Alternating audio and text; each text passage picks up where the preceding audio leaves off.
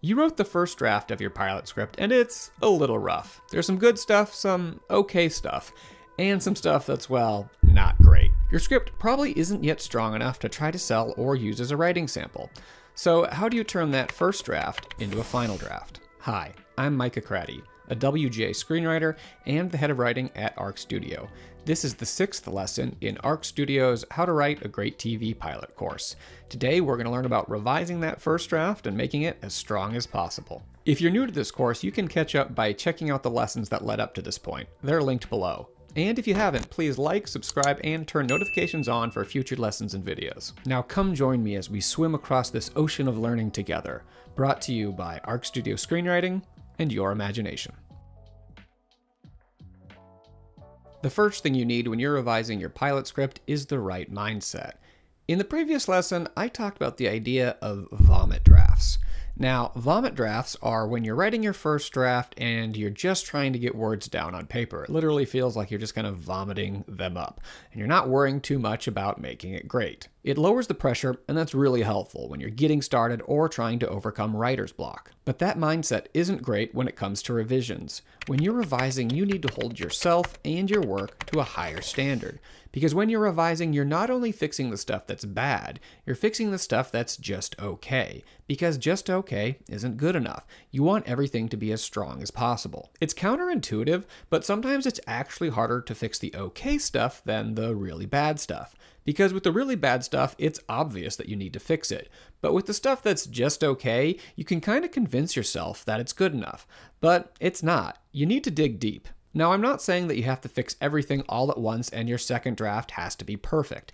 You can revise stuff layer by layer over multiple revisions. The later the revision, the higher your standards should be.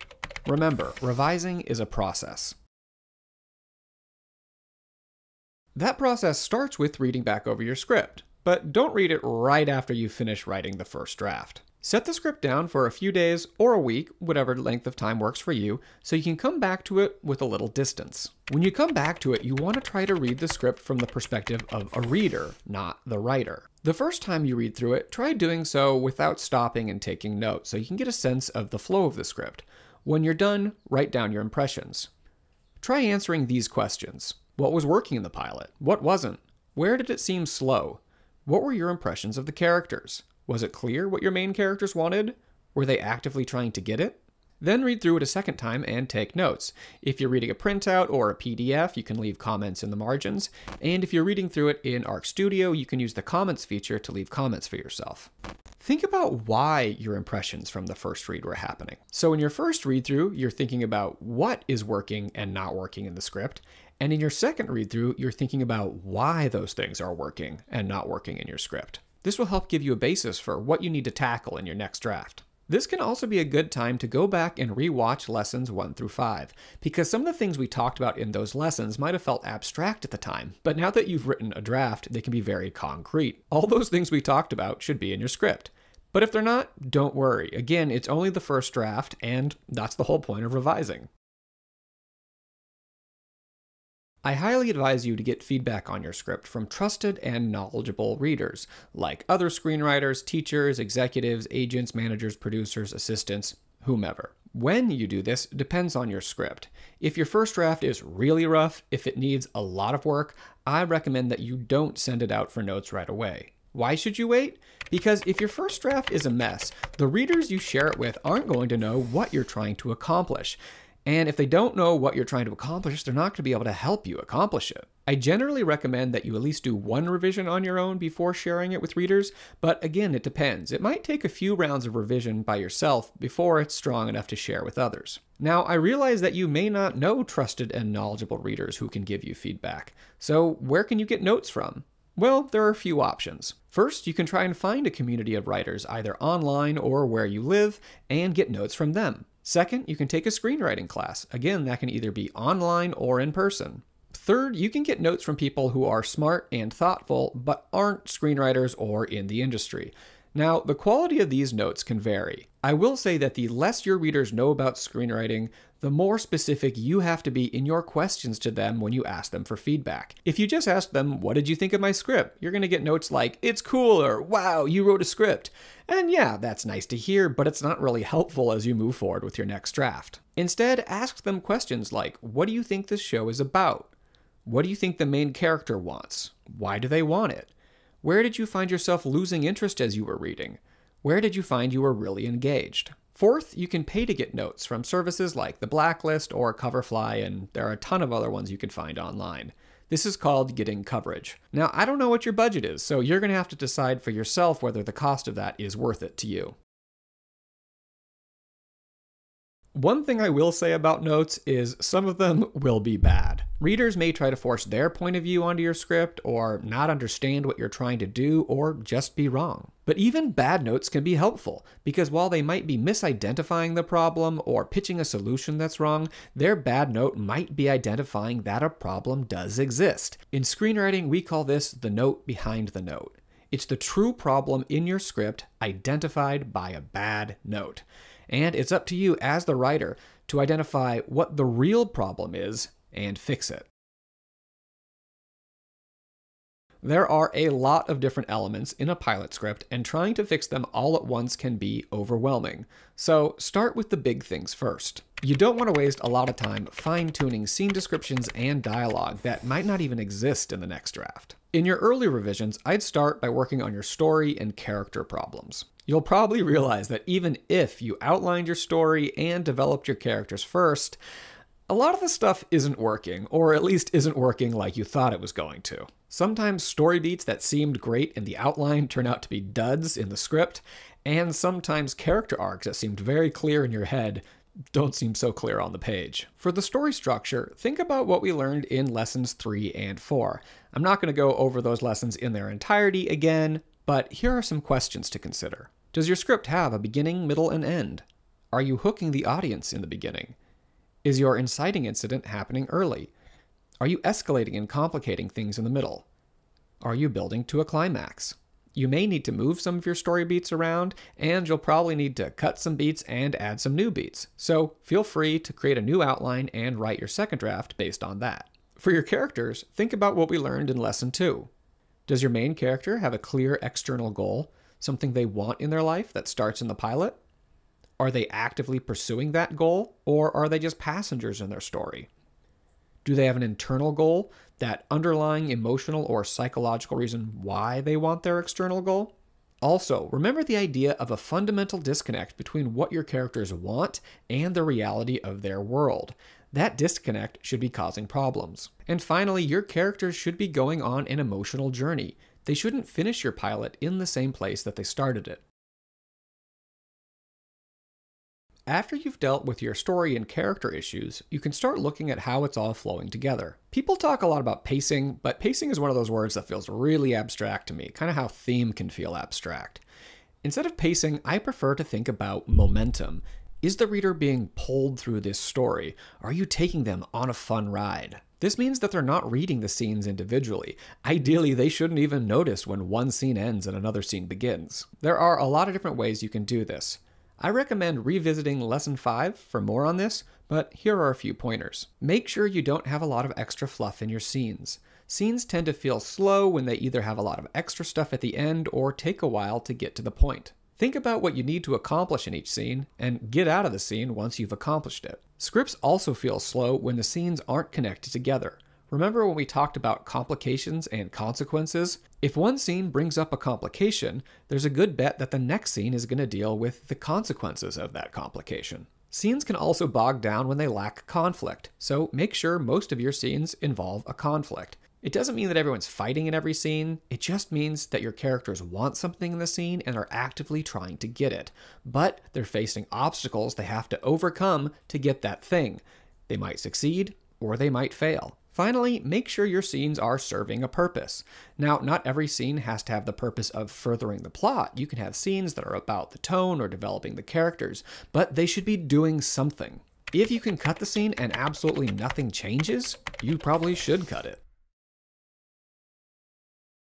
It's hard to give exact advice on action and description lines because everyone has their own style, and as soon as you bring up a rule, you'll be able to find a bunch of examples from pro scripts that break those rules.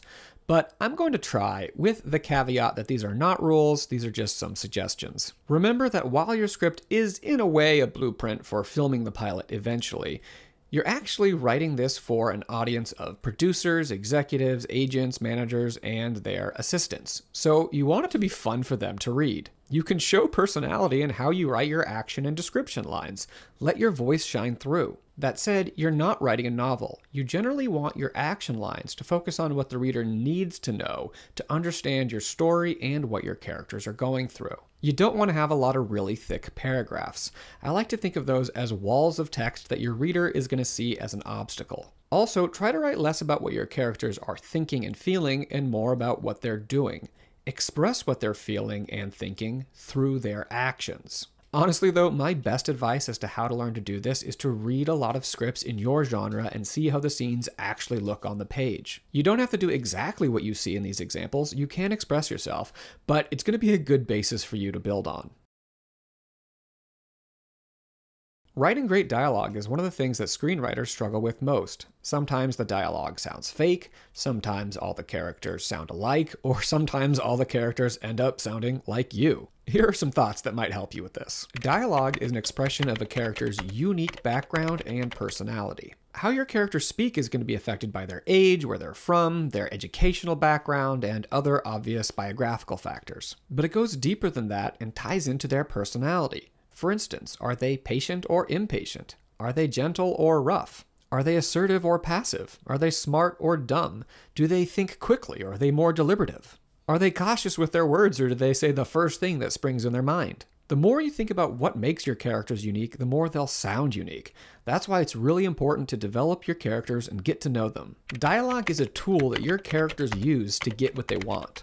In most of your scenes, your characters should be trying to get something or accomplish some goal, and one of the main ways that they'll do this is through their words. So try to think of dialogue as a tool your characters are using to get what they want. This might mean that they're trying to convince someone to do something, they're trying to comfort someone, they're trying to impress someone, or hurt someone, or just make another character understand how they're feeling. But they're not just conveying information through their dialogue. They have an agenda. People don't always say what they mean.